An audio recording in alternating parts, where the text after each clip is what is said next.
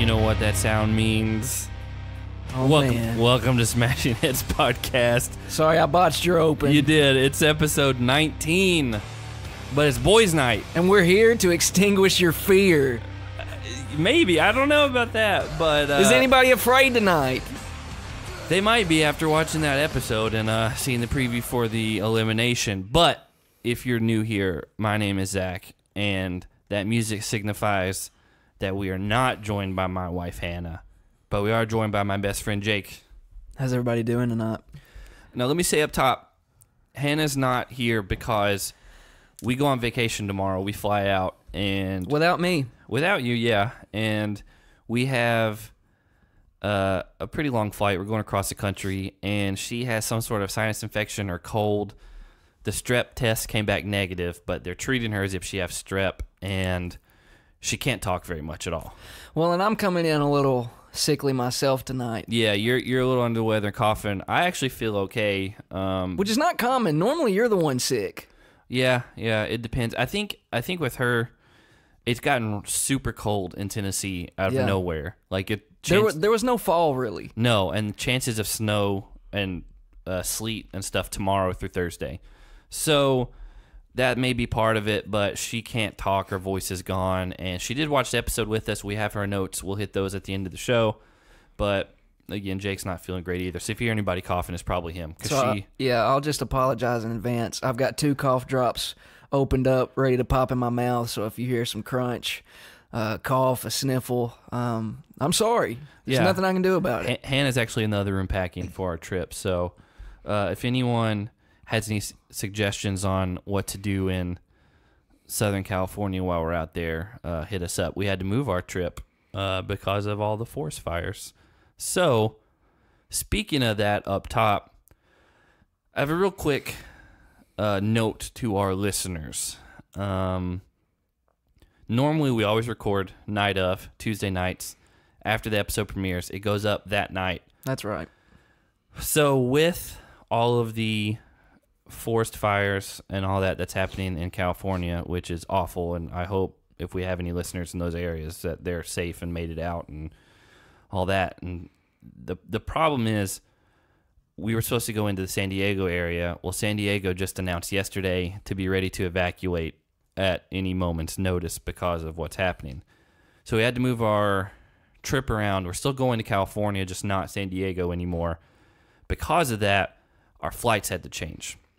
So we are actually flying back from California to Tennessee while next week's episode is airing. There's Jake coughing. Yeah. So what we're going to let you guys know is next week's podcast will just go up basically one day later than normal because none of us work on Wednesday. Jake's not working on Wednesday. We're going to get back from our vacation. We're going to come together like we normally do. Come together. I don't know if we don't have the rights to that song. I can sing it, right? I don't. Yeah, we can. So we're going to watch it together on Wednesday, and then we're going to put our podcast up Wednesday evening. So we will be probably missing on social media all Tuesday and then Wednesday until we record because we do not want to ruin anything for us. And I have a feeling, I don't have any solid information on this, I have a feeling this finale is going to be 2 parts anyway, so it'll go actually an extra week. I mean, do you kind of agree with that? I do. The way that they've just been drawing it out, I feel like there's no way they're going to get all that into 1 week next week. So even though the finale starts, we wanted to let you guys know up top, we will just be 1 day behind. I know a lot of other podcasts, we're the only one that I know of that goes night of, but we like it that way, and this is just a one-time exception. It literally only changed because of the way that the fires are happening in California. We had to rebook some flights, like literally yesterday morning.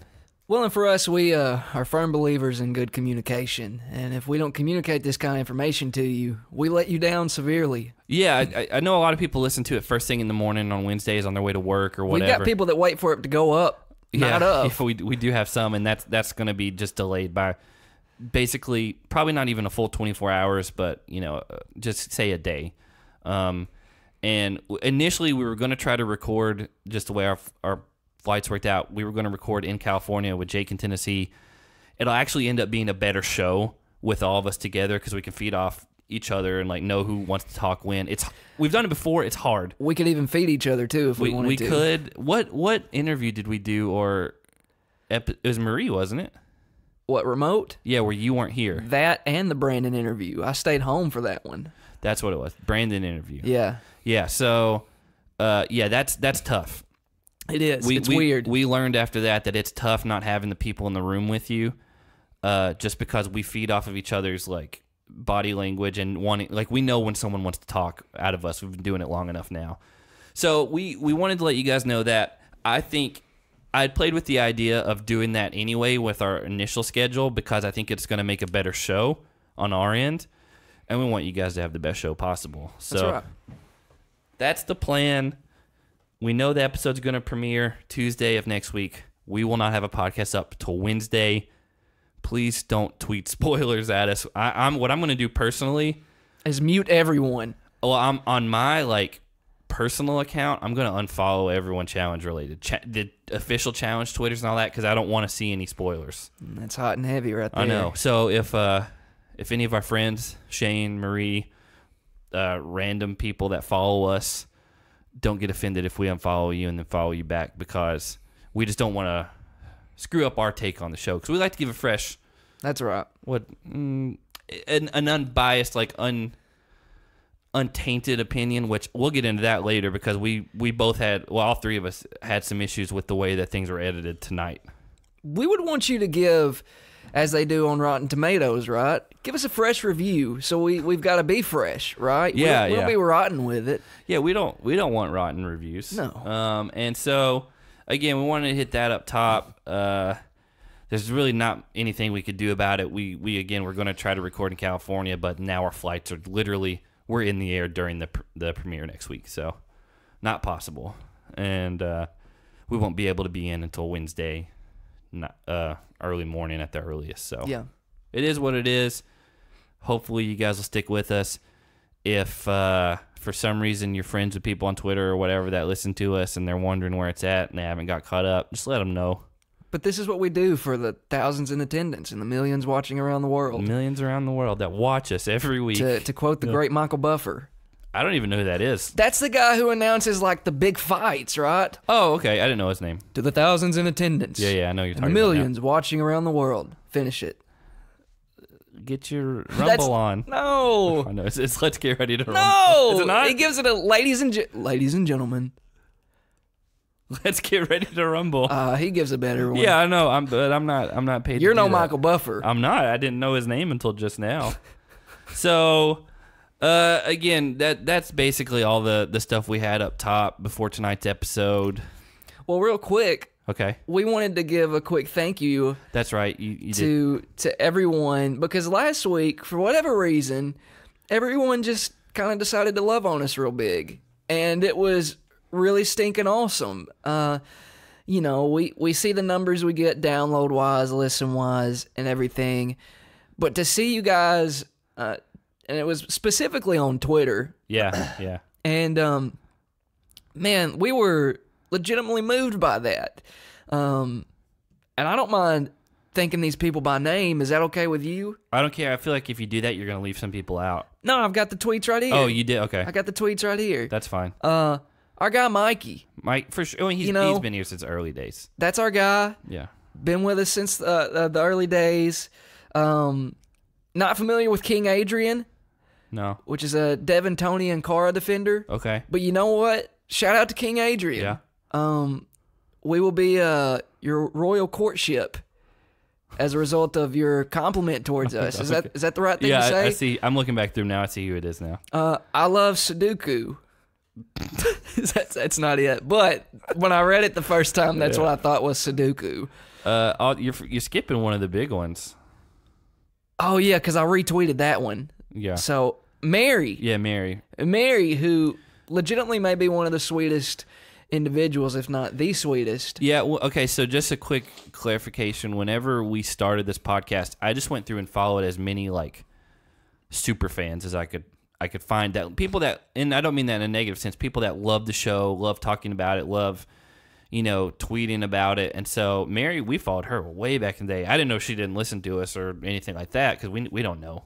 But yeah, she said she deemed us her side chick. She did. She's like, I'm loyal to Challenge Mania, which that's fine. They're a great podcast. Yeah. They do good work. She's like, but I've got a new love, and that's very flattering to us. What an honor. Yeah. Right? And a lot of people weighed in on that, and so yeah, I mean, you can continue with your list if you want. Oh, we had Baker here too. Not Baker Mayfield, though that would be pretty cool. That would be pretty cool. But Baker giving us some love too. And we know there's others out there. Yeah, I feel like we're going to have to speed this up. Chico every week. You always Chico talk every to Chico. week, yeah.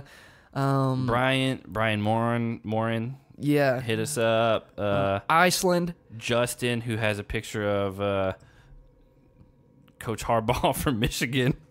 You can't go wrong with that, right? Well, I mean, I don't think either of us are Michigan fans.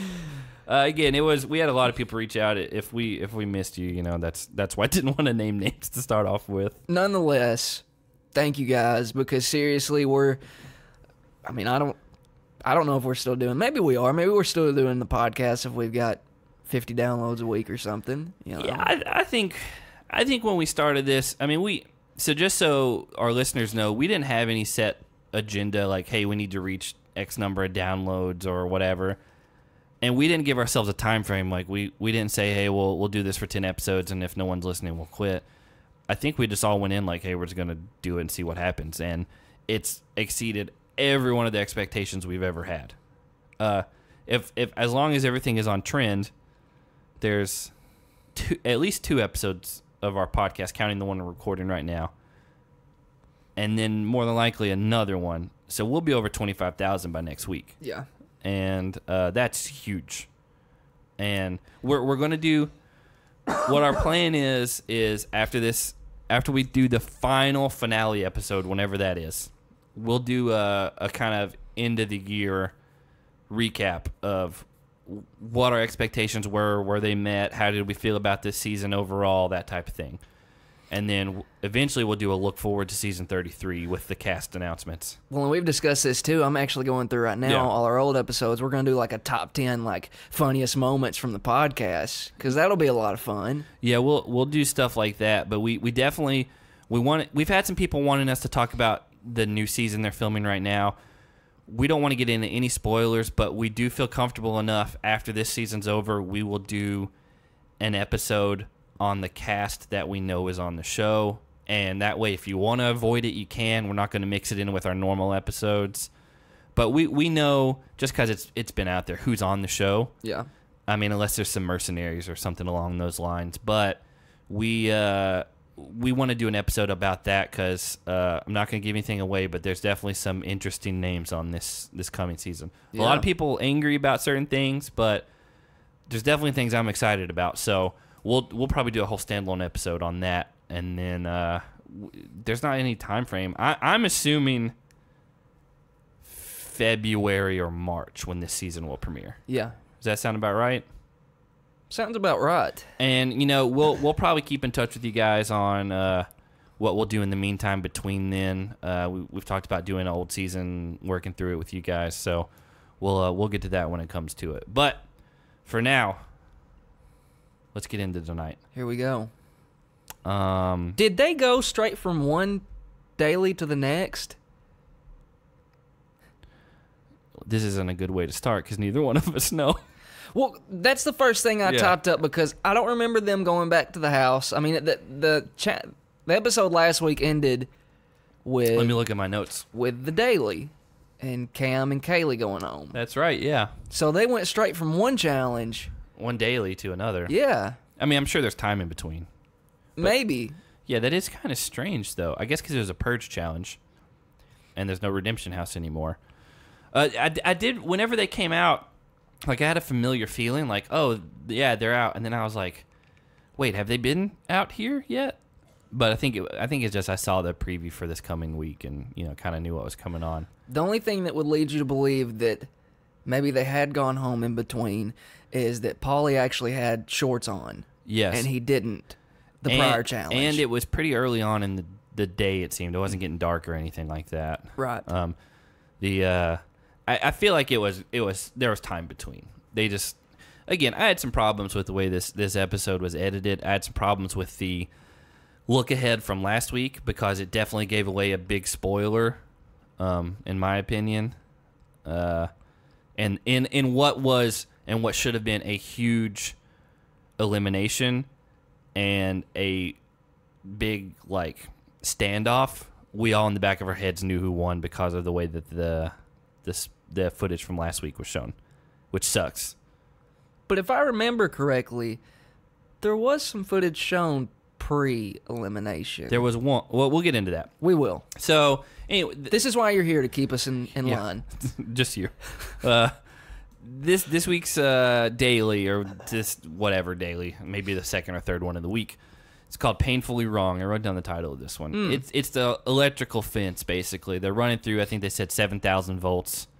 I do think that the little lightning bolts that we saw on camera, I think that was CGI. What do you think about those effects? Because you're a technological guy. This is part of being sick. I can't talk. Yeah. You're a technical... Oh, my God. You're a technological guy. Yeah. What do you think about that? I think that they were playing that angle up. I do think it hurt a lot. Yeah. And I think that there was shock, but I don't think there was a good visual of it. I think in real life, it looked like they were just running through dangling copper wires, and that's not exciting for a visual medium. So what you would say is that those effects weren't necessarily shocking. Yeah, or maybe they were shockingly bad, right? I think it was just playing up, and like the sounds you heard, I don't think you heard those until like maybe they touched them, because they didn't mic up the. Anyway, that's TV magic. But never heard of that. Ooh, yeah, TV magic. That's what it is. So we find out it's not just they're running through, because in the preview last week we saw they're getting shocked, but we don't know what the overall game is. Yeah. We find out it's trivia part 2. But this is real trivia. Yes, which that immediately we were like, great, that explains why the last trivia was so easy. You looked at me and said, "Oh, I don't even care about electrocution now." I didn't say that at all. But I was excited that we were going to have a real trivia, because we all agreed the last one was way too easy. Way too easy. And but it was for charity, right? Was it? It was, wasn't it? Am I making that up? I don't know. Hold on, let me put my computer to use here. So you carry on. What part? Hold on. No, I'm really confused now. I mean, listen, guys, when we talk for an hour plus about each one of these episodes, a lot of stuff runs together for us, and it sometimes is hard to keep track. We're not idiots. We just we lose track because we try to keep talking and keep it flowing. It may have been for charity. I don't remember it being for charity. The one with like the battering ram swinging through? No, wait. He's coughing again. No, man, I feel like there was something, like, did people submit questions? I don't think any of this happened. It may have been, but I don't remember any of it. Well, here's the thing we know is that somebody says something crazy when somebody's sick on this show. And it's been Hannah every time. But now it's me, and I'm here to make up for the lack of nonsense. Yeah, it's So maybe I'm making that up. I could have sworn. I'm trying to look back through my notes and see if I don't even remember what episode the trivia was on. It's it's been so long ago. Listen, if I'm wrong, I'm wrong. I'm not above being wrong. I'm not even looking into it. Let's just disregard it. Just disregard everything I said. I'm sure Paul will email us. He knows the truth. I don't know off the top of my head. That's thrown me for a loop. I will say, regardless of that, TJ was loving every second of tonight. Yeah. This was the giddiest TJ I think I've ever seen. And the trivia was much, much harder. I will say, though, the first question was how many are in a baker's dozen, and Natalie immediately screwed that up. I will say she redeemed herself later on in the episode. She had some pretty dumb answers. I'll just say, though, I thought it was kind of cute. Did you? I thought Natalie was real cute tonight. Well, I mean, she's like 4'11". She's just like a tiny little person. I mean, it moved me. It did? Yeah. In your heart? Yeah. And, partner that with her actual partner, Polly, who said this is just like a Saturday night. But what do you think he's up to on Saturday nights? Listen, it would not surprise me if he's like into like sex dungeons with electrocution and who knows, man. We know he likes the Joker. Yeah, again, like he like personifies the Joker on himself. And anyone in real life, I feel like, who uses like Joker quotes is like their mindset. Like those images and memes you'd see on Facebook. Yeah. Like that are so poorly constructed and done.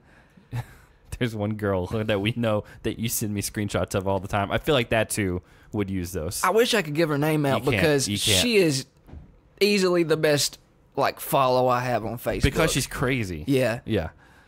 Yeah. Anyway, I don't think she comes up with all of them on herself. I think she sees them and redoes them. If she comes up with all of them, man. I would quote a few on here, but she's pretty vulgar on there. Yeah, you can't. We're PG. We do this for the kids. For the kids and for the elderly. And for your kids. And for your kids. And the dogs. And, yeah, dogs don't like it either. So, we get into it weirdly from the beginning. Hunter and Ashley kind of target Kara and Marie, which was a weird play to me. Well, they were weird this whole challenge. Well, they don't work well together. We've discussed that in the past. They're horrible, like, partnership. Because I think they picked each team at least once. Yeah, it was very, other than Joss and Sylvia. Yeah. It's very weird. Did they not pick them to go through? I don't think so, because they're in that big alliance together. Maybe. Yeah. But either way, there was no rhyme or reason to any of their decisions. They throw Marie and Kara in first, and then they reciprocate it. They're like, hey, you called us out. Then Ashley gets mad because, one, she's not very rational and thinking, and when she gets like involved in games, things like that. And so she's crying and stuff, but some of it's from the pain, some of it's from kind of like, I think she's just worked up in the moment. It's a weird play. Like, clearly Bananas and Tony are who you should go after. I mean, I think from the beginning that's the play. Right. Because you know you're this close to the final. You want to do everything you can to get them out of any power position. So, especially them, because they're not in any sort of alliance with them. We kind of see them go through. Everyone's kind of tossing them back and forth. I told you from the beginning, before they started, out of everyone left, I think Sylvia might have the advantage. Because she seems maybe the most like book smart out of everybody. Yeah. That's not any like shade to anyone else, but that's just kind of what I felt. You have your strengths and your weaknesses. I will say though, Joss answered at least half of them. Yeah, like he did good. Now some of them kind of were honed into him, like the one about Fahrenheit and Celsius, and then he knew the Prime Minister one obviously because he's in the UK, right. So he thought they were idiots. But it's interesting. The one answer that I did write down was they asked Polly and Natalie, what do you call a baby deer? And she just whispered it. She's like, is it a Bambi? I mean, come on. You don't think that's cute? I think it's really dumb because Polly didn't even acknowledge her answer and said it's a fawn. I think it's adorable. I don't know. I think she even said, she's like, oh, everyone's going to think I'm so stupid or something along those lines. I thought it was cute, Natalie. She's listening. We're on a first name basis. Good. I don't even know if that probably is her first name. Weirdly enough, Hannah and I go by our middle names. You sure do, don't you? Yeah. Because I saw a medicine bottle over there, and I didn't know that was her first name. Yeah. You go by your first name. I do. Well, a different form of it. I'm actually Jacob. Legally. Yeah. Well, I mean, I'm Zachary, so. Well, I mean, if you want to get technical. Yeah, it happens. The weird thing in this like daily today. Mm-hmm. Hunter and Ashley are in the power position. Yeah. They are on like stage 2 when everyone else is on like at least 3, if not 4. Some of them about to go through 5. And then somehow they just lose their composure. Everyone starts throwing their right answers at them. And they went from being in first place by a pretty significant like amount to being the first team eliminated. Well, and Ashley in the process may have developed more of a disdain towards Polly than you. She did. I didn't mind Polly this episode. Do you think... Really? No, I didn't. What happened? Because I'm not playing a character like one of us. I'm just giving my opinion on the show. I came around on Polly quicker than you did. That's what happened. I'm not coming around on him. I didn't mind him this episode. This is a big moment. Well, we'll get into all that in So a you've got minute. something to say, though, right, in regards to Polly. Yes. Just not right now. Yeah, because Hunter and Ashley, they're gone. It comes down to Polly and Natalie, Johnny and Tony, and Josh and Sylvia. Cara and Marie are gone at this point. Yep. They hit the ground more than any other team. They were on the ground like half the time when they walked through those things. Did you notice that? I did, but at the same time, Marie seemed to be the one, like, really attacking it. Yes, and that may have been to her own detriment. Like, she was on the ground, like, again, every other time, and Cara was too. Because, most everyone was pretty, like, hesitant, which, Yeah. of course, right? I mean, you're going to get electrocuted and shocked, all this stuff, and she was, like, just shooting right through there. Tony said he's had his spleen out, because remember that one time he got super sick and, like, turned green on, That's like, right. blood lines, I think. He said he would rather do that 10 times than to do this again. Which, that's pretty significant to me. Yeah. And he said he wasn't exaggerating, which who knows if that's true. But I think as of a viewer, I would much rather do this than have surgery 10 times. Have you ever been shocked? Yeah. Have you? Yeah. Can you give the listeners, those that have never been shocked, kind of just a play-by-play? Give us a quick play-by-play. I've been shocked a few times. What are you getting shocked around? I don't know, man. So I've got two examples that I know of for sure. All right, let's hear it. One, I was probably like 11, and my cousin Jake was probably like 13, and we were at my grandmother's house, and it was like Christmas time, and she had those old strings of like the big colorful bulbs, not the little like icicle lights, like the big, Right. like 1-2 inch bulbs that are colored. Yeah.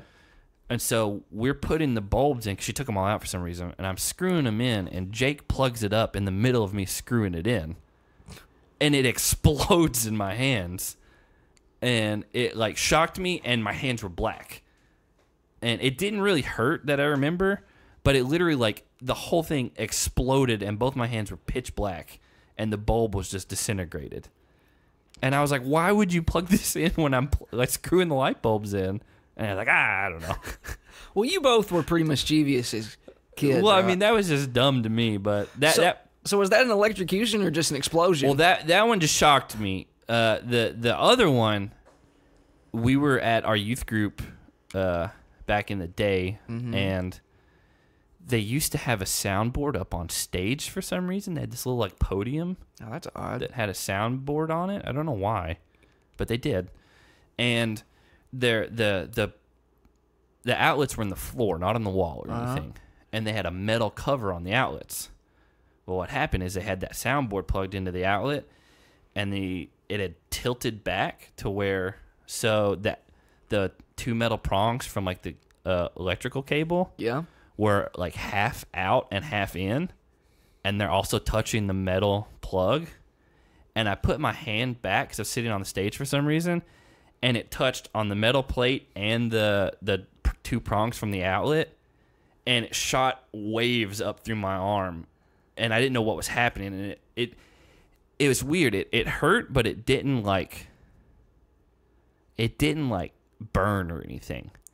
I don't even know how to describe it. Did you make an audible noise? Yeah, it freaked me out because like I leaned back and it just went and like went up through my whole arm, and like I mean, I don't remember if I yelled or anything, but I knew. Well, I was gonna ask, like, what does that sound like? I don't know, but I remember immediately, like, I was like, oh, I just got electrocuted by this like half plugged in outlet, and so I pushed it back in all the way. Because in the movies when people get electrocuted, I specifically think about Home Alone 2. Is that what it is? I feel like it's a Ninja Turtles movie. Oh, there's Home Alone 2 where he like No, it's Batman Forever. okay. They oh man, they get Batman's like shooting these electrical gadgets at him, and they go. No, it didn't sound like that. You didn't do that?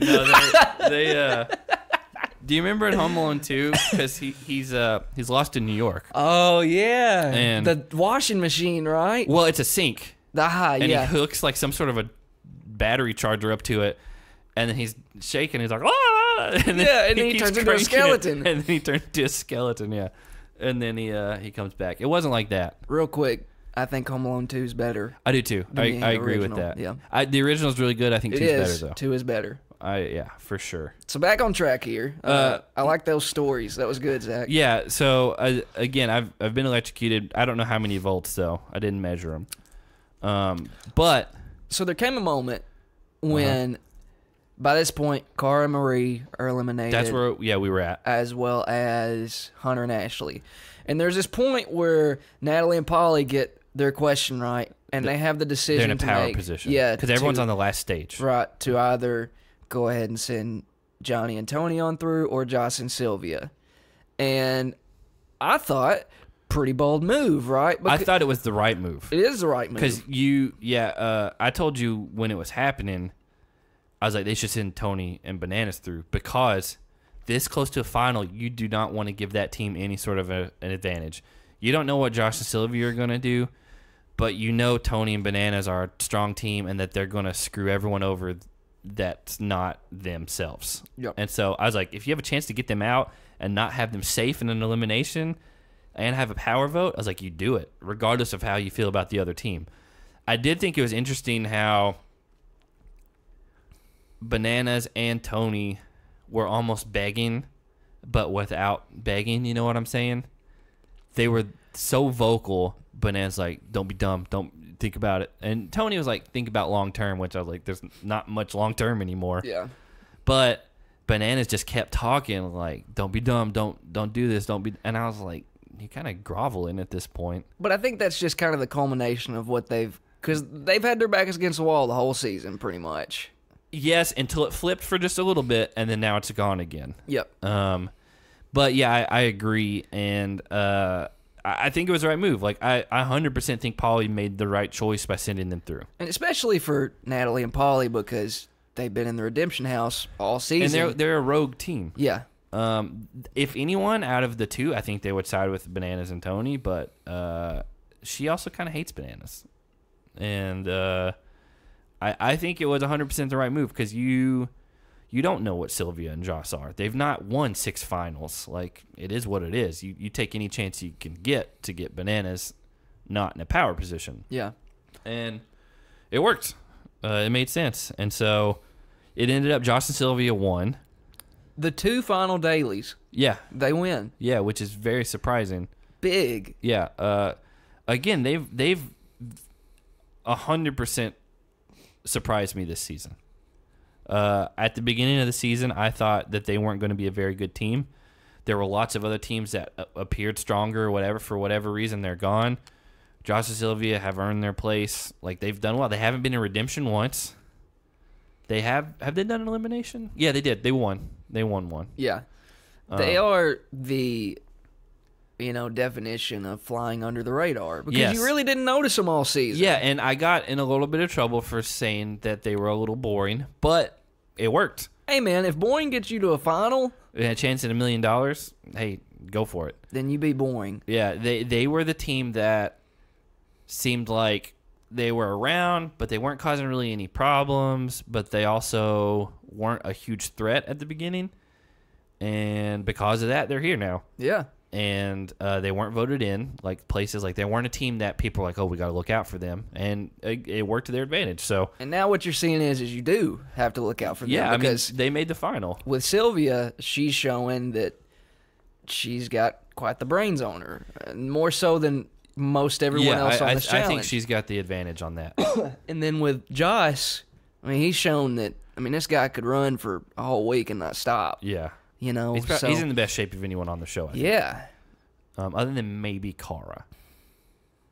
Just because, I mean, again, that's all she does now, it seems. But nonetheless, quite the duo to go into a final. I think they're going to be very formidable. It's just going to... We saw the preview for what the finale looked like, and we'll talk about that a little bit at the end. But I'm excited from what we saw, at least. I think we got a good one. I hope so. I hope that they've learned from some of the other ones not to screw this up. But nobody's holding on to a rail. Yeah, that on a boat again, this time. Invasion of the Champions. That's still the worst finale. Or just opinion. going canoeing like we do a couple of times a summer. It's dumb. So this is the first time that we went into a vote where I felt like I had no idea how it was going to go. I thought it would be Bananas and Tony. But then, Josh Sylvia kind of had in their mind, like, hey, Tony's a little out of shape.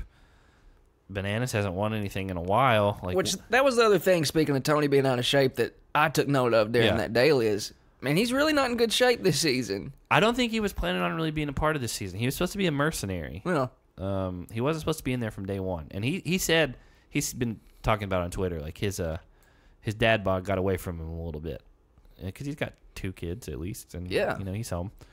And so, and he has a big scar from where he got his spleen or whatever taken out. But Josh Sylvia said they're a little worried about Natalie and Polly because they know the finale is going to be a lot of endurance, and they know that they probably have endurance more than anything.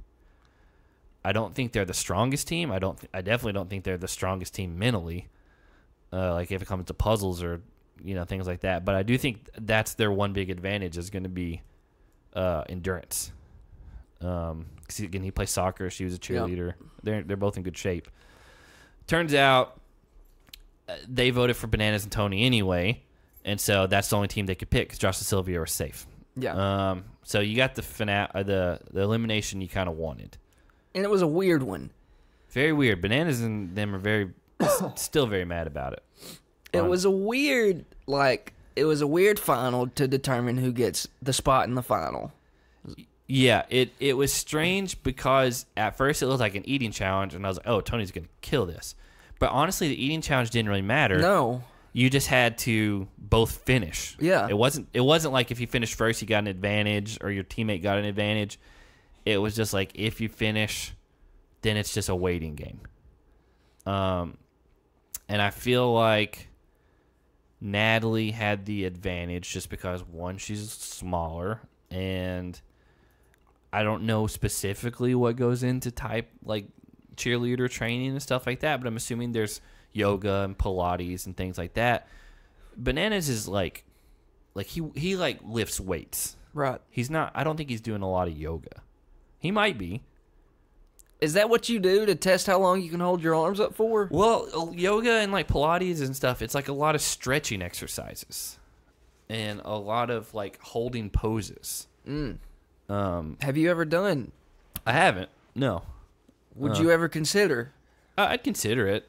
We should try that together sometime. Okay. Maybe when you guys get back from California. Okay. All right. It's a date. I felt like she had the advantage. The only other thing, we haven't seen anything about any sort of equalizers at all. His rope did look a little tighter to me, for what that's worth. But he also has a wider frame, so he's it may have more just tension on it just in general, and he could have been holding his arms a little bit lower than she was. I can't speculate one way or the other. We did notice that they made them turn around at one point, and they didn't address it. But then once, well, let's talk real quickly about the food part. Yeah, it looked like paint. It looked like they mixed like white out and like the way it just coated their mouths and stuff. So here's what it makes me think of. So at one point in time, I was a senior in high school, and I was diagnosed with appendicitis. Yeah, I remember that. But before they had figured that out, I had to drink this white liquid so that when I went to get an x-ray, it would make it like illuminate or whatever. Yeah. And I forget how big the drink was, but I had to drink a certain amount out of it. Yeah. And I remember I poured half of it out on the road on the way to the hospital. I've had similar stuff because I've had to have, long stories, but I've had to have 2 colonoscopies because of some issues from being overseas. And they give you something to clean out your system. The thickness is like a mix between like milk and like olive oil. Like it's that thick, and it's the hardest thing in the world to get down. And you have to drink like a half gallon or a gallon of it. Like it's a lot. It's terrible. And it's every 15 minutes. And the last time I just started throwing it up like crazy, and we just had to call a doctor and be like, listen, I can't do this. And he's like, well, just get down what you can. And I was like, I can't do this to myself. But yeah, it was a fermented milk. The cookies, I don't think there was anything weird with them. Did they say anything? No, man, it just looked like a good old chocolate chip cookie. Yeah. The milk was like a specialty fermented South African thing. Yeah. It looked like 16 glasses of it, I think was the amount. Again, they were throwing up a lot. At one point, Tony threw up, and it looked like he threw up like 4 glasses worth. Yeah. It was a lot. And he was like, oh, I feel so much better now. I think that those type of challenges would be the hardest for me. Just where you're just like so full of something disgusting to where you feel awful. I hate that feeling. Well, because I made note of how much time had gone by. Okay. They basically drank milk and ate a few cookies for an hour and a half. Yes. Think about that. Think about our podcasts are an hour and a half, right? Roughly, yeah. Think about like in between your statements that you make, just taking a swig of milk. The whole hour and a half. Thick fermented milk. 16 glasses worth. That's terrible. Yeah. Yeah, I like literally, I hate throwing up more than almost any other thing in the world. Like, I've had some very bad cases of like stomach flu in the last few years. And if I feel like that's coming on again, I'll take whatever medicines I can get to try to knock me out and get over it. Because I hate it more than anything else. It's pretty terrible. Yeah.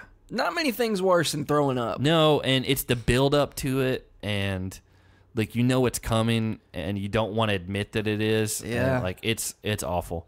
I hate it more than anything else. And so again, they do that, and yeah, it took an hour and a half, but And Paulie finished his first, which you thought like, no, oh well, that's a big deal. Nope, and then it's didn't like, matter. oh, all right. It did look like Tony was right after, but we don't know how that was edited. But there was no advantage. You knew neither one of them were going to quit. Like, even though we hadn't seen Paulie do a challenge like this, you know he's like crazy enough. He was going to do it. Well, he posts Joker memes. Yeah, that means he's serious. He's business. crazy. So we knew that was happening. I will say, just the only preface before this is what kind of ruined the elimination for us. Last week we saw a preview of Paulie and Cara in bed together talking, and that was the time that they hooked up. It was showing. At this point in the episode, that hadn't happened yet. We had seen them talking about being together by a kitchen sink earlier, like real briefly, but that specific set of clips that we had already seen had not been shown yet. And so we were like, we know Paulie and Natalie got to be back in the house because they've already shown this clip of Cara and him hooking up. That was my problem with the episode. Because I was like, Natalie's going to pull this out because we know that Cara and Paulie have to get together. It was still equally a big deal for me. I still, in the back of my mind, was like, Bananas is going to pull this out. I will agree with that. And I was like, maybe they were trying to mislead us with this. But at the same time, I was like, we've already seen it. They have to show it. And then inevitably they did within the last 5 minutes of the show. So you would completely remove the possibility that in the event that Paulie and Natalie lose, they wouldn't let him go back in the house and cuddle with Cara? Yes. Yeah. Yeah, I knew that wouldn't happen. That'd be pretty wild, right? That'd be stupid because they made the whole thing like, if you lose, you're going home. You don't get a chance at $1 million. No redemption house. So again, it did take me out of what should have been a really exciting elimination. It still was. I've mixed feelings about it. Because again, I don't know. It was a cool concept, but at the same time, it was kind of anticlimactic. Like, it went on for 5.5 hours, which is insane. That's the longest elimination by far. Holding your arms over your head For 5.5 hours. That's gotta hurt really bad. Yeah, I mean, Banana said he couldn't walk afterwards. Like, he had the biggest, like, back spasms ever. And I don't think... So Banana's lost, right? Yeah. But I don't think, like, you can beat the guy up over that, man. You're holding your arms. No, I don't either, but I at the same time, I wish it would have been something where it was, like... The other two had to be involved somehow? Somehow, yeah. Because their part was almost like... At that point, they'd done it 4 hours ago. Yeah. Like, that's crazy. Yeah. Like, it ultimately did not matter. No. Now, if they would have done, like, hey, who can do this, and your time is weighted against this time, and then however long they can hold the bucket, that's one thing. But that's not what it was. And it ultimately, they should have just done it from the beginning. Essentially, hey, hold your arms up. And the other thing, the only reason they wouldn't is because they at least gave us something to watch at the beginning. Because otherwise, it'd be a very boring elimination. Because think about, Paulie finishes first. Mm-hmm. What if Johnny wins that? It doesn't even matter that Paulie finished first anymore. No, yeah, that's why I don't agree. It was a very well constructed elimination. Yeah, because they basically just said they basically just punted on the first half of it. Well, because in the construction of this game, when TJ's explaining it, there's an anticipation that someone's possibly going to drop their arms while someone's still in the process of, and then cookies. Yeah, and it is not even close. And then come to find out, people can hold their arms over their heads 3 times as long. Yeah, it's not like it. Literally, they'd been done with the cookies for 4 hours. And to be fair, I'm shocked by that. That's insane. Yeah. Could you hold your arms over your head for an hour? I'm going to lean towards no, but for $1 million. For $1 million, you'd probably push yourself because you're going home. Like mentally, you would push yourself past your point of exhaustion to where it's just like mind over body at that point. But I don't know we know that they test these games. They always do. They test the dailies. They test the eliminations to make sure they're doable. Because remember the one where they were swinging the ropes across that so many people DQ'd on, like Cara and Marie DQ'd on, yes. Ashley and Hunter. TJ got on them because the stunt women in the area that tested it killed it, and they're shorter than her because they're like, we can't reach it. Yeah. And so they test all those. Yeah.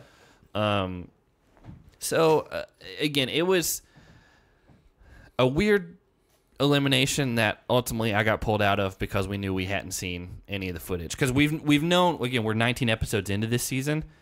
Everything they show in the previous weeks coming up on or whatever, it happens in the next week at some point.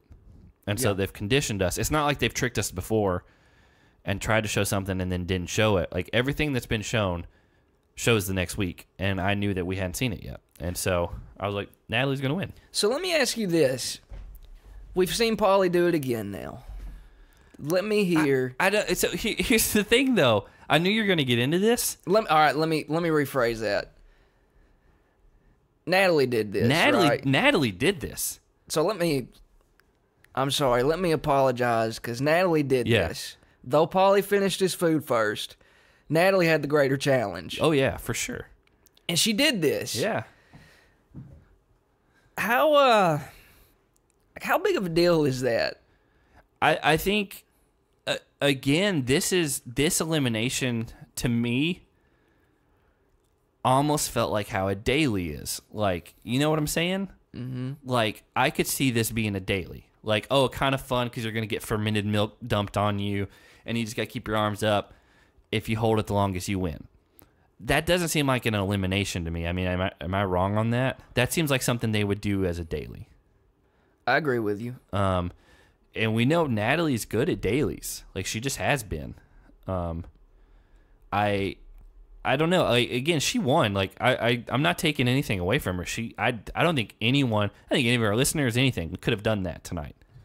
But at the same time, it was kind of a lackluster elimination. I think she won it outright, but who knows? Your dad's calling you. Yeah, well, he's not my grandmother, so we're not going to put him on the podcast. Again, as much as you don't want to side with Bananas, he's like, this is the dumbest effing elimination. He said that on Twitter. It was a weird one. I think it's the weakest elimination we've seen. And especially considering the stakes. Yes. This was a weird one to go with. Because even like the ball pit thing where like Paulie didn't do a lot, like that's a tough elimination. And considering all of the eliminations we've seen this season, to have this one at this far in was... I get that it was technically the longest elimination in challenge history, and that's crazy that they were able to hold their arms up, but that's all they did. Yeah. It's just weird. This whole season's been very weird. And everything involving Natalie and Paulie has been very weird the entire season. So how do you feel about that? Because that's been a big... I've presented that scenario since, I don't know, 10 episodes back maybe. Yeah. That what if Paulie and Natalie spend essentially the entire time in the redemption house? They have. And they make did. it. They make it to the final. They did. Where are you now? What is your take on all that now that it's happened? So there's no disputing that it happened. I mean, it did, clearly. I still think it's a very poorly constructed game.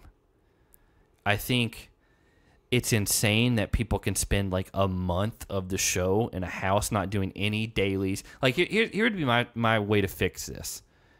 If in the redemption house you were having to compete in dailies for advantages and stuff, you know what I'm saying? Mm-hmm. Like, as soon as there's a team in there, like, you guys are like, hey, the first one to do this gets this sort of advantage, or this team gets to sleep in a room and the other one has to sleep outside for tonight. That type of stuff. That would be a better use of a redemption house. Essentially, they got to just hang out and do nothing for a month. I mean, I think you can agree with me on that. But here's what I would say, and they still got to go out. Yeah, and Derek K even brought this up from Challenge Mania, all right, that these are the rules. Like, that's what it is this season. Yeah. And they have succeeded as a result of the rules. They did, I think no matter, even if they win the entire competition, I don't think they're going to win. I really don't. Boy, what if? If they win this season, it will be a tainted record because they lost 3 eliminations to begin with. They were in the redemption house for a month. The 2 eliminations they did win were basically won by Natalie. Like, and he's the stronger competitor, honestly, out of the 2 of them. But she's the one who pulled through the ball challenge, and she's the one who pulled through tonight. I'm not taking anything away from their wins, but they still have had more elimination losses than they have wins at this point. And the eliminations they've lost were actually, other than the ball pit one, were pretty tough eliminations. So I think, it is part of the product of the game. I think the game this season was flawed. Well, I'm going to tell you, like, WWE Hall of Famer Booker T.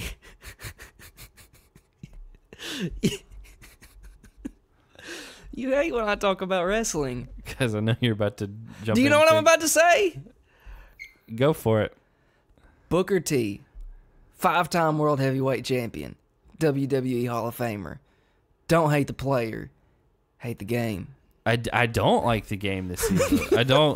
I don't like the game this season based on stuff like that. I mean, you agree. This is not... At this point, this elimination was very weak. Yes. I think you would agree that losing 3 eliminations is pretty insane and still having a chance. Regardless of how you feel about them, that's not a precedent we've had in the past. If you lost that many eliminations, you would have been home by now. Also, living in a house where you get to go out and you don't have to compete for over half of the show is pretty insane. I get it is what it is this season, but that's absurd. They're not competing. That's my problem. But I know, like, they couldn't have been aware of, like, the layout of this game and how the redemption house was going in. But no. What a strategy that would have been, right? Yeah, but they didn't know that. I mean, think about that. Like, if you knew that... They're not smart enough to do that. Would that not be a strategy to go with, to say, hey... It would be too risky because you don't know who's going to pull the double crosses.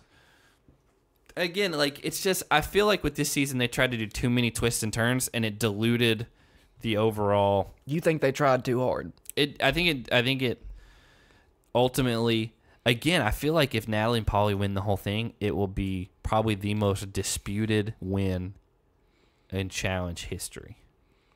But that's a bold statement, but anything that has people talking, right? I agree. Deal. It could be good for TV, but I think it's just weird. It's not, and I get it's a reality competition. It's not going to be fair, but if this happened to you and you were one of the teams that played it straightforward and were in and never got sent to redemption, and even if you did, you worked your way back, not lost 3 of them basically, like you'd be pretty mad that you lost your chance at $1 million because of this. They somehow worked this weird new system that wasn't any sort of standard. The other 3 teams in the final didn't go to the Redemption House, did they? No. Did Cara and Marie go? Wait. Or did they? I don't remember. I don't think so. Josh and Sylvia definitely didn't. No, Cara and Marie did. They did. Okay. They were one of the last groups because they worked their way back in with Cam and Kaylee. And Hunter and Ashley definitely didn't. Yeah. Got it. So, again, like, but the thing is, they were only there for like a couple days. Yeah. Again, and I hadn't even thought about this until tonight. It just kind of came out. Here we go. I probably would have less of a problem with the Redemption House if they were still having to compete. If they were still, and we've talked about, it shouldn't have been as nice as it is, but if they were having to do dailies or, hey, you guys have to compete for advantages to keep you sane. Like, again, if you win today, you get to eat normal food and get to go out, but the loser has to just eat rice and crappy bland fish. Or you get to sleep inside and outside, or you get to watch what's happening in the main house and other people don't. Like, that type of stuff would make it way more interesting, in my opinion. And I've said this from the beginning, like, if you're in a spot, Redemption House kind of spot, it shouldn't be as lavish as the main house. And I don't know if I would go to the extreme of what they dealt with on Invasions at the beginning. See, I would. I think I wouldn't have. I don't know. I said I don't know if I would go to that extreme, but I would not have a problem if that's what it was, because they're the losers. They're in a losers bracket essentially. Right. Like, they can play their way back in, but they're a loser bracket, and I would have no problem with that. And so maybe something like you just described could come into play, where like maybe they have these challenges where like the winner gets to go sleep in a nice tent or something like that. Like, better amenities. Yeah. Whereas the rest of them have to sleep in like... MTV should hire us. You know what? We bring pretty special ideas. Yeah, good. That's what you do in the middle of our sales pitch. We're pretty good. We bring special ideas to the table. And our minds are always working and turning. I honestly do try to be fair in my assessment of how I feel about people. I don't vibe with Paulie and whatever, but I'm not going to take something away from him whenever they win. But I will say all their wins have been tainted. It is what it is. Here's the thing. I would go back and forth with you tonight. I'm too sick tonight. Yeah. It's not the night. You can't get into character tonight. It's not. Oh. Yeah. It's not a character. So, again, Natalie wins. And what we have left for the final, Hunter and Ashley, Cara and Marie, Josh and Sylvia, Natalie and Paulie. And my feeling is this is not based on anything. We don't know any sort of spoilers. We don't know anything like that. I feel like one of those teams is going to have to endure like a purge type situation early on in the final. This is just me based on how MTV has done things in the past. Kind of the same reason why I feel like it's going to be at least 2 parts to the finale. I feel like they're going to have to do some crazy endurance thing, and then the last place team is automatically cut. The part that got me, that led me to believe that this is going to be an intense final, and I've said this for the longest, when people have to stand on something throughout the night, that is the mark of a brutal final. Yeah, which we don't know how long they have to do it, but they were standing on little pyramids, facing each other, holding each other in the rain. Yeah. And we don't know how long.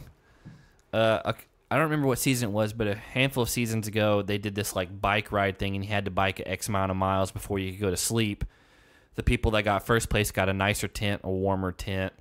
Second place is less, so on. I think that was the one that CT and DM almost won, and they're like his body gave out on him. No, that one was in the snow. Yeah, this was in the snow. Was it? Yeah. I don't remember. They all run together. No, because Nani was in that one with the bike riding, and she got pissed off and almost quit and whatever. I think we've all changed our watching habits of the challenge as this podcast has gone on. Yeah. when we started, we were watching a ton of them, like back seasons or whatever, and it started all running together, and we just had to like take some time off from it. We'll be jumping back into that though soon. Not too much was shown on the finale, other than it looked like there's running because Josh, at one point, is yelling at Sylvia. Mm-hmm. There's the standing thing that you were talking about. There's an eating challenge of some sort. Always great. Always a crowd pleaser. Yeah. What else was there? I don't remember. They got starting a helicopter. We know that. I didn't make any notes on the specifics of the preview for next week. Here's the question I had, and then there's one last thing I want to get to, because they went back to the main house for just a little bit. Yeah, we did skip that. Yeah. Here's my question to you, because it was revealed that there is a Rivals 3 ending to this. And I think we knew that all along, though. Did we? I knew it. I've known it since the beginning. I think TJ said it, but they haven't been playing up that angle. Listen, I have a brain, but it may be turned off tonight. Yeah.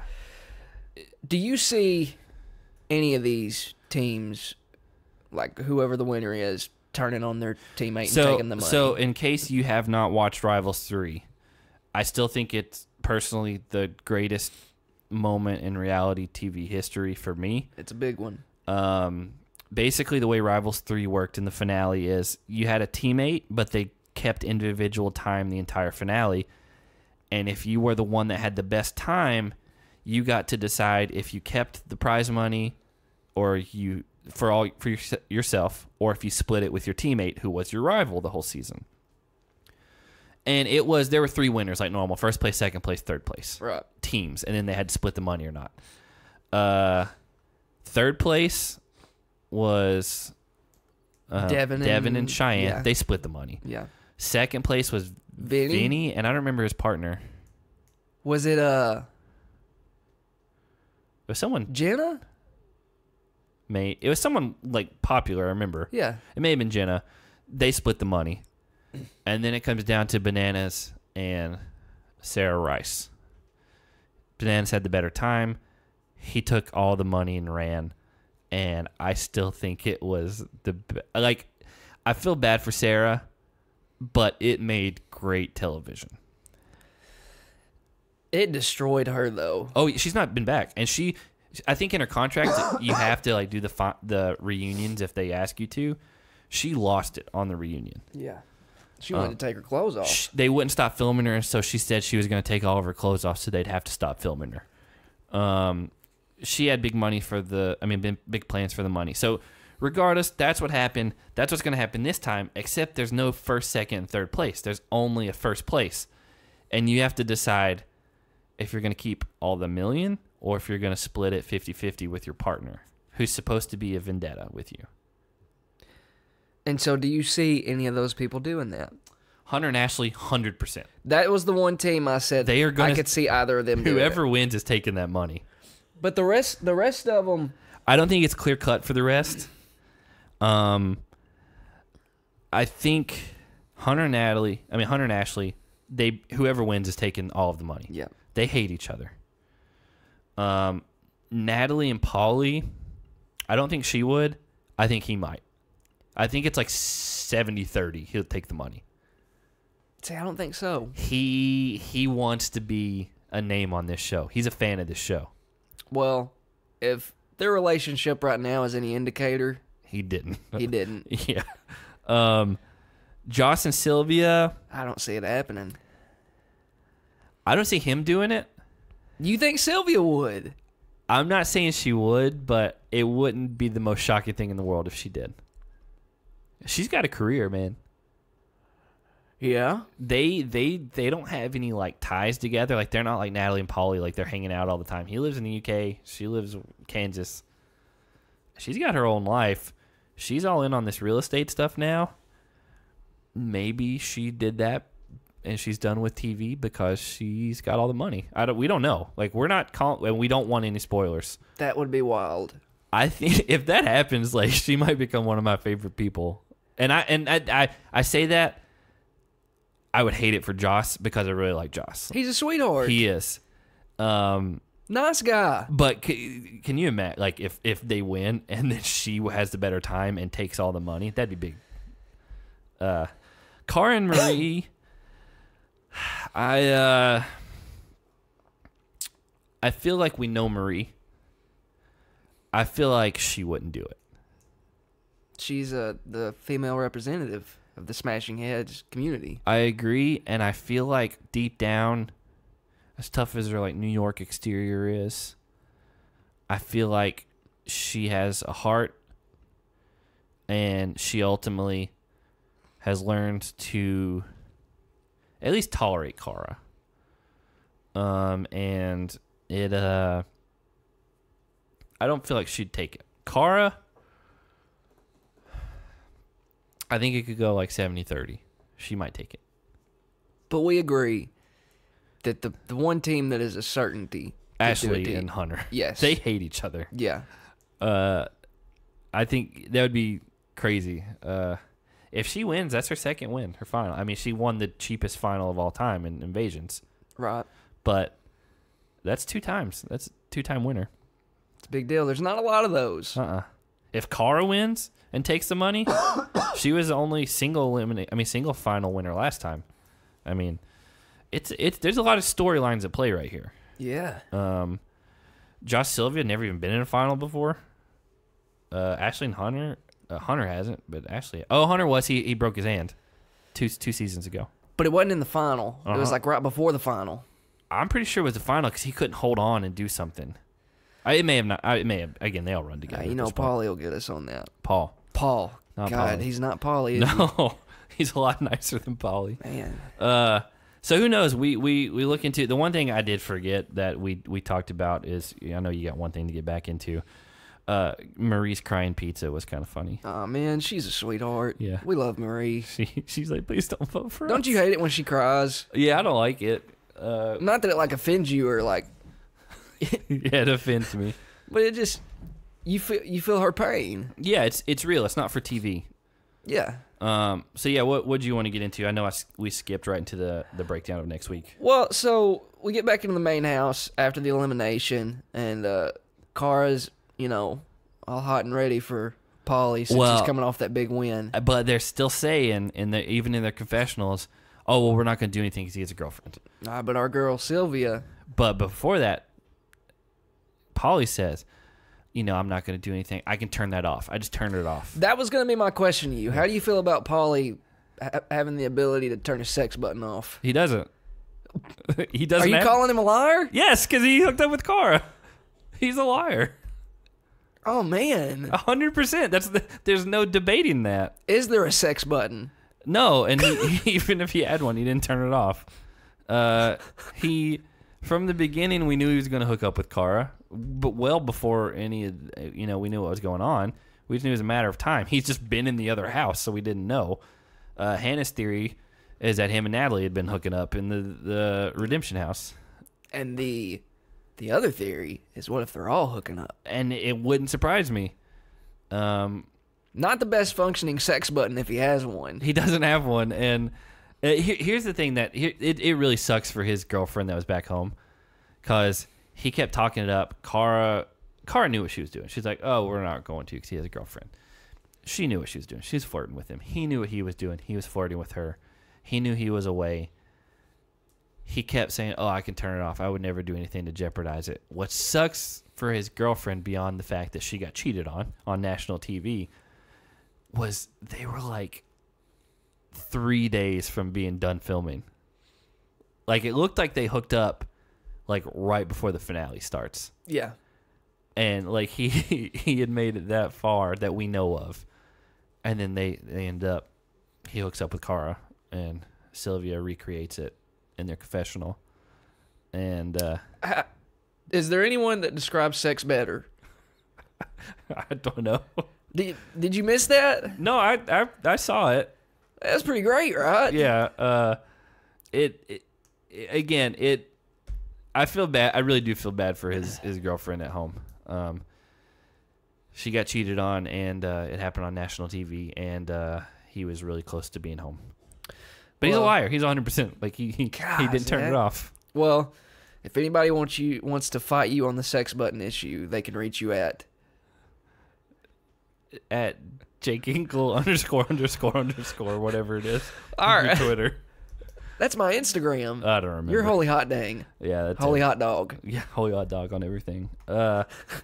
Yeah, that is what it is. Real quick, even though Hannah's not here, she made notes. Run through. Do you want to read them or do you want me to read them? How about you take a portion? Okay. And then I'll take a portion. I'll read the first page and then I'll hand it to Jake. She takes more notes than any of us.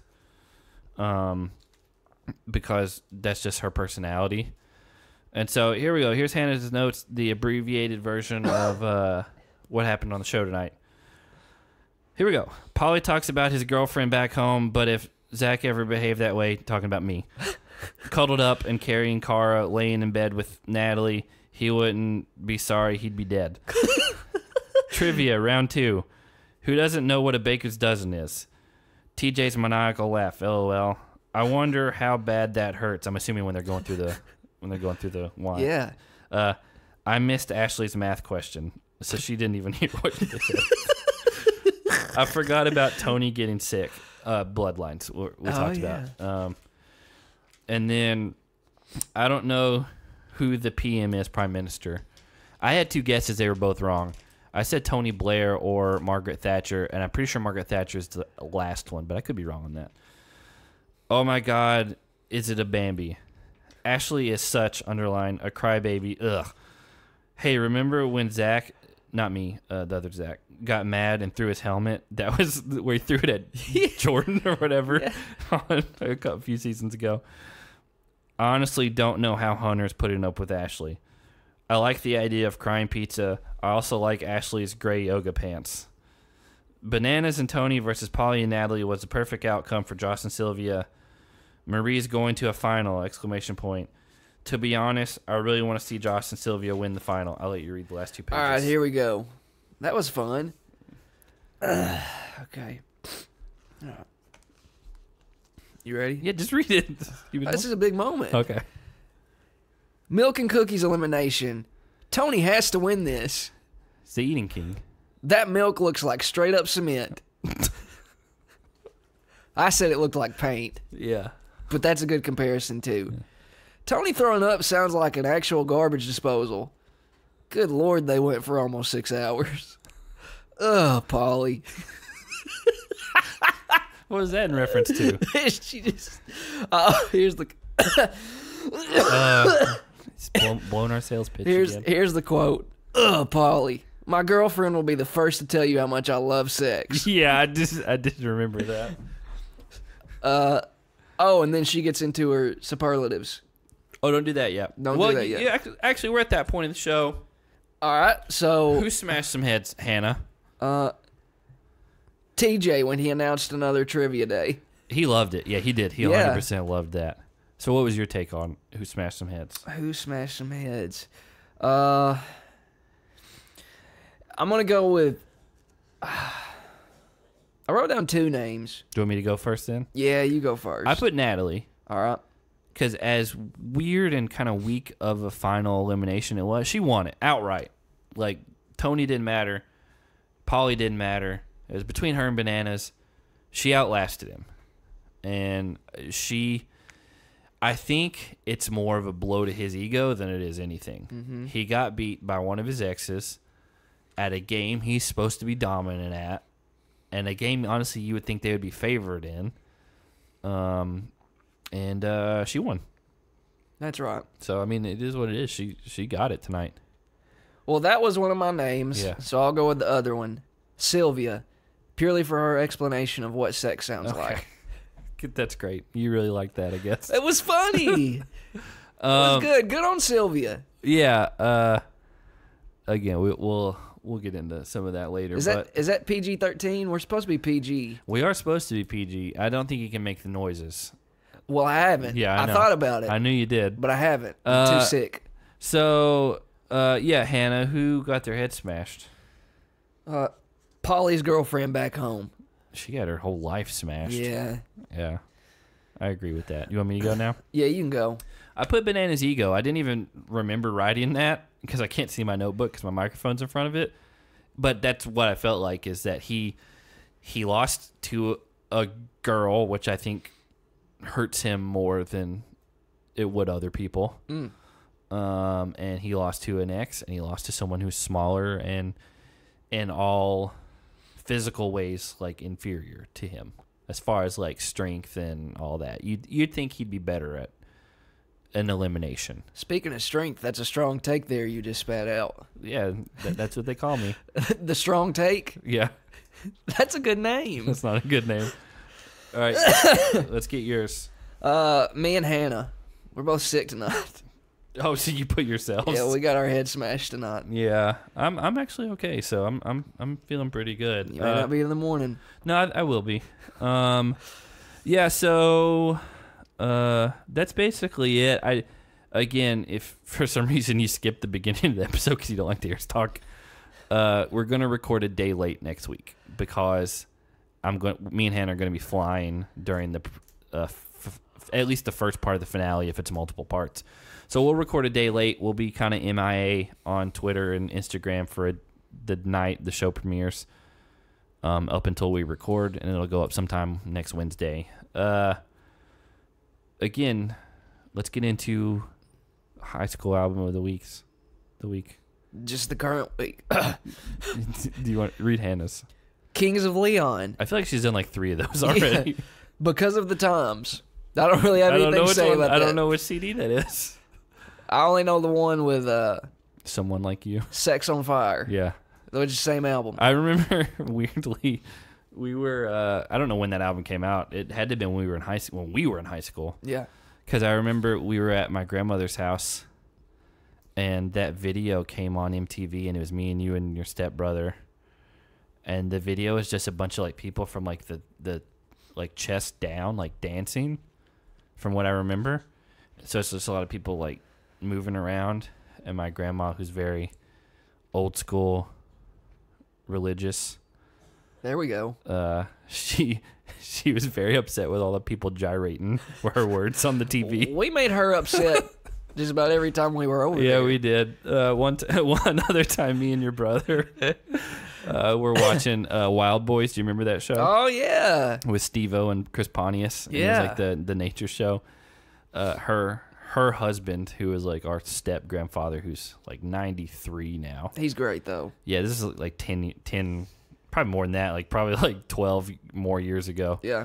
He came into the kitchen and we were watching it. It's probably late at night. He didn't know we could hear him because he doesn't hear well. He had his hearing aids out. Yeah.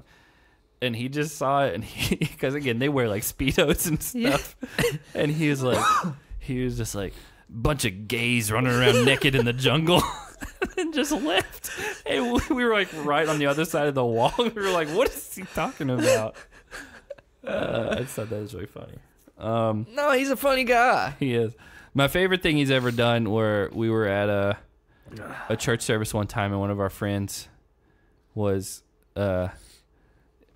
Andrew. He was wearing flip flops, and he came up to talk to me, and we were standing beside Perry, who's the guy, the step grandfather. And he had flip-flops on, and Perry had a full cup of coffee, and Andrew was talking to somebody else, and he tapped me. He's like, "Look at this." And he poured the entire cup of coffee on Andrew's foot. Good Lord. Because he's at that point, he's like 82, and he's like, who cares? All over the carpet, all over everything. He didn't give a crap at all. And Andrew was like, "Why did he just do that?" I don't know. So I'll go with my album of the week. Yeah. When we were in high school, me and you were in high school, we were both in bands, and we would play shows at different places. That's right. We played with some names that a couple of them kind of became pretty big in that scene. Yeah. And this isn't one of those times. I think my band had just broke up, and you guys were still going. And you were playing a show in like Corinth, Mississippi. Yeah. At like a weird little bar or something like that. That was Tupelo. Tupelo, okay, Tupelo. Yeah. And I mean, none of us were old enough to be in a bar, but that's what it looked like from what I remember. It was a bar. Yeah. I don't know how that worked out. I was like 16. Yeah, my drummer was like 15. I was like 17, maybe 18 at that point. I was still in high school though, and the people that put on the show, they were playing an album, and I was like, I really like this. I don't know what it is, but I like it. And me and your brother both were like, there was like 12 people there, It was Yeah. it was a weird little show. Yeah. And I talked to the guy that was running it. It was Portugal the Man's first album, called Waiter You Vultures. And I don't think it's their best album at all, but it's still really good. And that's what got me turned on to Portugal the Man in probably 2006 or so, 2007, early 2007 maybe. And so that's mine. I still love that band. Their last album that just came out, top to bottom, still great. Yep. But yeah, that's my pick. A weird little kid in Tupelo turned it on to me. Or did we not do that for you? You weren't picking that. Like, some kid just was playing it, like, between the sets. No, but I mean, did our music not make you think? No. No. I don't remember who was in your band at that point. You just hated our vocalist. You had a few changes that weren't great. Because he was all about the juice. Again, you had 3 different vocalists in the time that we went through. This was the one that... Yeah, I know. was I know about who the you're talking juice. about. Yeah. All right. Mine is Protest the Hero. Yeah, and Fortress. I just never could get into them. I didn't like his vocals. Like, musically, I thought they were fine, but Musically, they're incredible. His vocals reminded me of almost like 80s hair metal. Yeah, like Iron Maiden type stuff. Which I wasn't into when I first listened to him, but the more I gave it a chance, one of those. I was like, man, this is really cool. It's that like old school metal vocals that I don't like it. And they got a speed metal vibe to them too, like you would hear back in the 80s too. Yeah. So I still kind of dig them. Again, musically, when I heard them, I was like, oh, they're fine. And then I was like, I really just can't get along with what he's doing. But I mean, I remember a lot of people really liked him. They just didn't vibe with me for whatever reason. Not your flow. No, and again, it's fine. I just, there's probably going to be. We have one guy every week that always talks to us about our music picks. Yeah. I don't know his real name, but I know what his Instagram name is, and we can't say it because that wouldn't be PG anymore. Yeah, kids don't want to hear that. Yeah. So we started a thing last week where you pick a year. That's right. And we pick movies. So now we're in 96. Yeah, you picked. That is 1996. 1896. Did you notice, by the way, like back in like the early days of film, they made no one had ever seen it before. You had people playing the piano while the movies were playing because there was no sound. It was like it was no talking. Yeah. One of the first movies they ever made was a video of a train speeding towards a camera. Oh, man. And people didn't understand fully what was going on. And when they would show that, people in the audience would freak out and like dive out of the way and stuff like that because they didn't know what was happening. That's pretty wild. Yeah. One of my other favorite stories like that is in the 40s or 30s. I can't remember exactly. Remember the movie War of the Worlds? Yeah. It was a radio play back in the like 30s or 40s. That didn't include Tom Cruise. It did not. It had a big name. I can't think off the top of my head. A big actor from back in the day. Huh. He was doing the voice work for it. It was a radio play. The problem is they broke into it like it was an emergency news bulletin. And it was supposed to be this big spectacle of like, hey, this is this crazy story. Well, they did it, and it was presented as this is what's happening in the world, and this is facts. And so back then, like, you didn't have the internet, you didn't have TV. I think it was Orson Welles who did it, who was doing the voice. And so what happened was people heard this, and they freaked out. Like, people legitimately committed suicide and like killed their family members and then killed themselves because they thought an alien invasion was happening and they were all going to die. What a time to be alive. Like, that's insane. Like, they after that, like, they're like, we can never do anything like this again because they didn't announce it was a play or anything, and they just broke into it, and people were at home, like, you just listening to the radio with your family, and they thought we were actually being invaded by aliens, and like people legitimately killed themselves and killed their families to avoid being abducted or killed. Was it AM radio? I don't know.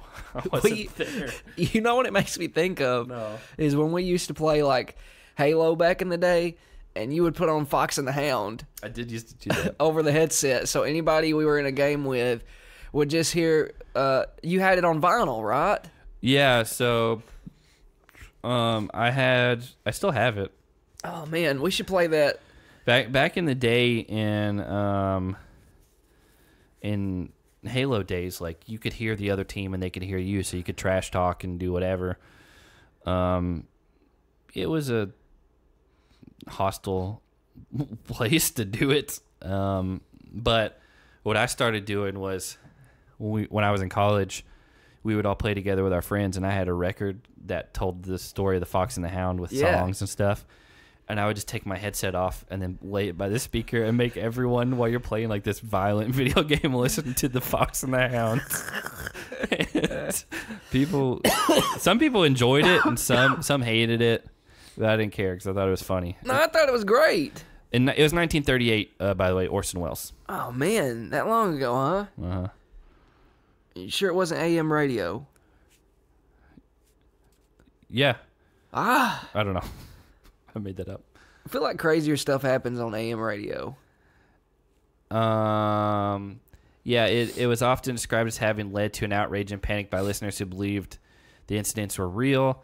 In some versions of the story, up to 1 million people ran outside in terror. However, critics later point out that the supposed panic was exaggerated by newspapers seeking to discredit the radio.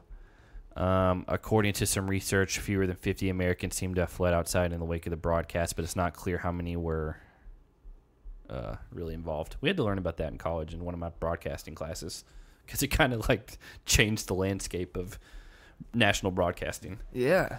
So anyway, 1996. Would you like to ask Hannah what she? Hannah, what did you pick, Hannah? Oh, well, you know. That's not what she sounds like.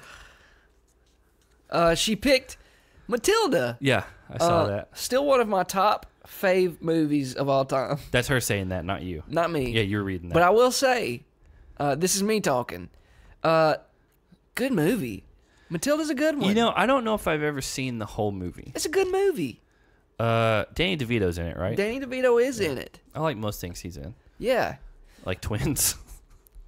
Yep. Yeah, I like most things Danny DeVito's in. I don't think I've seen that all the way through, honestly. That would be a good movie for the three of us to watch together. Well, what was your movie pick? I was afraid we might overlap, but we'll see. Well, you set it downstairs, so you kind of ruined it. Harriet the Spy. Oh, that was the one? That was the one. I was going through my list because I didn't know the year until you got here. That's one of those movies that I had on VHS. It was orange. It was orange. All those Nickelodeon ones were. Yeah, that I would just leave in the VCR for days at a time and rewind. That's one that I don't think I ever watched all of either. Man, that's a good one. And it's deep, too. I read the book. I read the book in elementary school. It's deep. It's got Rosie O'Donnell in it. Oh, yeah, my favorite. You know? No, I read the book. I read a lot of like spy books when I was in elementary school. It's got the kid from Small Soldiers in it, too. Does it? I believe that's the same kid. Did you ever see Small Soldiers? Yeah, but you also thought the kid from Air Bud was in How Far Is That Too Far? What a confusing movie, right? Small Soldiers? Yeah, the marketing for that movie was soldiers good guys, Gorgonauts bad guys. Which is not true. No. Also, it was a PG-13 movie, but it was made to look like it was like a kid's movie. Yeah. And, I remember I used to want some of those action figures, though. There was a Small Soldiers video game, too, I think. There was. Yeah. Not sure how good it was. I don't remember. Yeah. Harriet the Spy. Good watch. I did watch Small Soldiers. Not made in 96. No. Well, it's probably around that time. It's close. So do you have a guess at what mine is? There's some good ones in 96. Like Space Jam was 96. Yeah. I didn't pick that because I figured that was too obvious. I mean, if you haven't watched Space Jam. Speaking of, there is Space Jam 2 in the works with LeBron James. Which you're not excited about. I'm not. You're not a LeBron fan. I'm not a LeBron fan, but I'm not against it until I see it. Yeah. No, there were some good ones in 96. There's a lot of good movies that year. Small Soldiers was 98, by the way. Mm-hmm.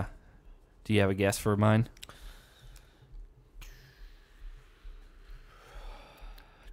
Charmed. No. Scream was the #1 movie in 96, by the way. Ah. No, I picked Dunstan Checks In.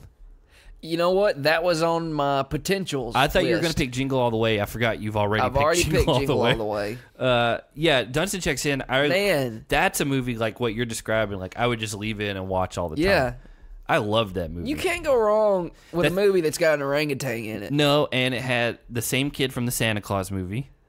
Yeah. It had Jason Alexander from Seinfeld in it as his dad. Had Pee Wee Herman in it as like the orangutan expert. Yeah, he was trying to hunt down the orangutan and capture him. Yeah, and then like Dunstan is like running under tables and like making people fall into cakes, and I need to go back and watch that movie because I really liked it. Yeah, because I don't remember the premise of how the monkey ends up in the hotel. It was snuck in by a rich evil guy who had a cane and he kept him in a suitcase. He seemed to be like some sort of smuggler of some sort. And he escaped and got in the air vents, and that's when the kid found him because his dad owned the hotel. Yeah. And at one point, they're running in and out of all the air vents and all that. I remember that guy now. Yeah, you know what I'm talking about? He's got a mustache and he had the cane. Real mischievous looking guy. Yeah, I feel like was a character actor in the 90s. What a deviant. Yeah, that is the perfect word to describe him. Yeah, man, you don't keep monkeys in suitcases. No, but he did. And, yeah, I love that movie, and I feel like the big brother was the same kid that was in the movie The Paper Brigade on Disney Channel. I don't even remember the big brother. Do you remember? I remember there being a big brother. Do you remember the movie Paper Brigade? No, but I remember Eric Von Detten. He kind of looked like Eric Von Detten. You know, Brink. Honestly. That's a good one. What year did Brink come out? I tell you what, we should do Disney Channel original movies at some point. Well, Brink would be number one. Yeah. It'd be up there. Johnny Tsunami would probably be up there. Boy, that's a good one, too. And there's some underrated ones, like 98 when Brink came out. Like True Confessions and the Even Stevens movie. Wait, which one was True Confessions? That's where... is that what the movie was called? Yeah, I think that's what it was. Shia LaBeouf plays a special needs kid, I remember that one. Which I have always said was his breakout role. That was his first serious role. Yes. He was in Freaks and Geeks when he was younger, but... A more serious movie. But that. This isn't a Disney Channel original movie podcast, though. You could do you one probably of those, could do one breaking of those. down like One per episode. Yeah. Smart House and Lucky Boy, that's a the good one. Irish and Slam Dunk the Funk. yeah, that was that the song? That was and there was one scene in that movie yeah where he dances. yeah I know 2-5 the F5 IVE Yeah. they're like Irish boy band Yeah. or English or whatever they were. Yeah. Oh man. Slam Dunk the Funk. I still hold in a special place in my heart. Well, then you've got all those movies with the Lawrence brothers too, right? Oh yeah. There's at least They two made of some them. good ones. Yeah. Horse Sense. And then the one where they're like on an island. The Other Me, where the youngest one Oh clones himself. yeah, man. Oh We man, can't talk about all these. Can we not? No, not on this not on this podcast. We're already over an hour and a half. Are we? Golly. Yeah. So again, if you did not hear at the beginning of the episode or when I said it earlier, we will be a day behind next week. It's just the way our flights worked out because of the fires in California. If you're in California, I hope you stay safe and stay away from all that, and I hope they get it under control really soon. As always, follow us on Twitter at Smashing Heads, at Smashing Heads Podcast on Instagram, Smashing Heads Podcast on Facebook, Smashing Heads Podcast at gmail.com if you want to talk to us more in depth. And again, we're on iTunes and Podbean if you don't have iTunes. So we're also on Google Play, and I set up a Stitcher account, but I don't know if it ever worked. I don't know about that one. I think we get some downloads off Stitcher. Do we? Yeah. I don't know. I need to double check on that, honestly. But again, it was a boys' night tonight. Next week, we should be back to normal, other than it being a day behind. And I think we all agree it's at least going to be 2 parts. I think so. Even if it's like they lead up to the very final decision and then they do a reunion where they announce the actual winner. You know what I'm saying? Yeah. So we'll be talking about this season at least 2 more weeks, and then we've got some stuff planned beyond that. So glad that you stuck with us. Hannah hopefully should be feeling better by then. Jacob should be feeling better by then. And we'll be in California this next week where it's warm and not snowing and 30 degrees. You guys will. I will not. That's true. I'll be taking care of your dogs. That's true. And cat. And the cat. So Again, as always, thanks for sticking with us, and we will see you next week. But not a week late, a day late. Yeah, that would be rough, wouldn't it? Yeah. Are you done? Yeah. We finished? Yeah. Have a good night, everyone. Hannah says it too. Thanks. Zach says it. Bye. Say it, Zach. Have a good night, everyone.